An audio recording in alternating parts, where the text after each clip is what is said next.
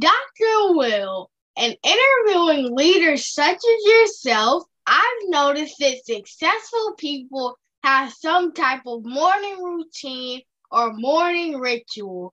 How does your morning routine look? So I have this thing that I call my 10 before 10.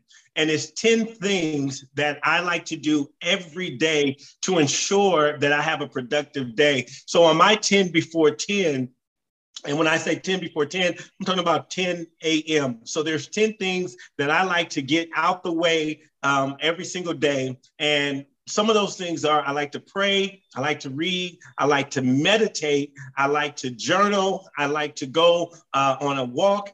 I like to send out 25 emails to new prospective clients. I follow up, and then I like to reach out to a family member or a friend. I like to find something that makes me laugh.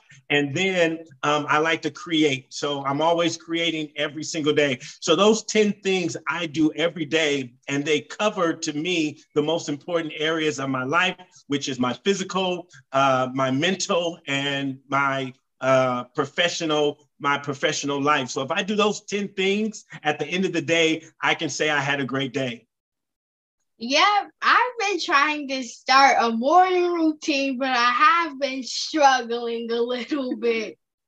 Yeah, it takes a little bit of time, right? And so you got to kind of find out what works for you. Mine over the years have kind of shifted. And then I finally landed after a couple of years, I landed on this 10 before 10. So you got to kind of see what your power times are. Maybe you're a morning person, an evening person, but you got to find what works for you. So yeah, don't quit. Keep going for it, buddy.